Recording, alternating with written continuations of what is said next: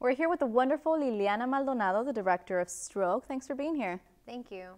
Lily, let's get right into it. Okay. What was your inspiration behind this script?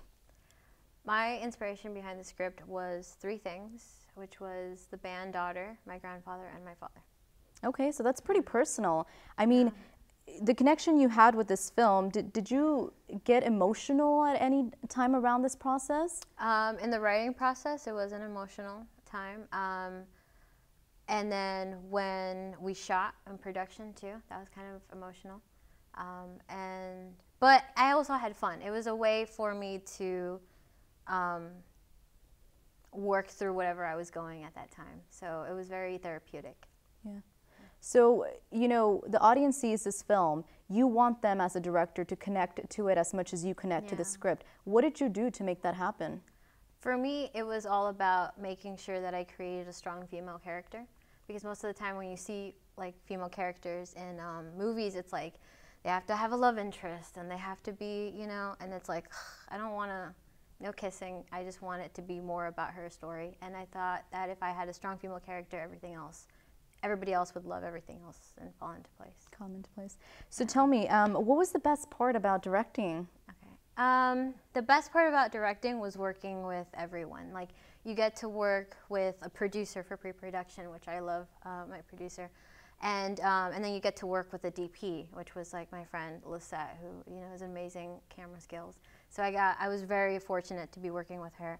And then I got to work with like my friend Regina, which was a colorist, and then an editor, which was Kevin Strickland. So working with them just was so much fun, and getting to know every aspect of making a film was like really fun. Well, that was the crew. What about the cast? I know that you got a child actor in the film. What was it like working with a child actor? It was really fun working with a child actor because it's like you learn a lot from them. You learn how prepared they are on set. You know, she knew her lines and stuff like that, and like even in the audition, it was just so much fun auditioning like young actors and stuff, and seeing that they don't even need the size. They're like, they go in there and they're like, I got this, and you're just like, oh God, you're so little here.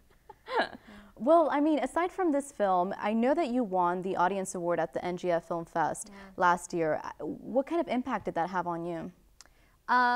It was a really nice feeling to just know that people connected with the movie. When they said stroke, I was not expecting that. And then a lot of people told me that I made them cry, which is like my #1 goal in life, so that was pretty nice.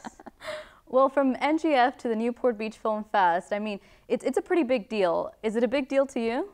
It is a big deal, only because I remember when I first started here and seeing all the lineups for OCC Shorts, and I was just like, I don't think I could ever do that or compete with that, you know, with my short films. But you improve and you gain experience, and then you know, stroke happens, so that's kind of exciting. Yeah. So what's next for Liliana Maldonado? Do you have any projects in mind for the future?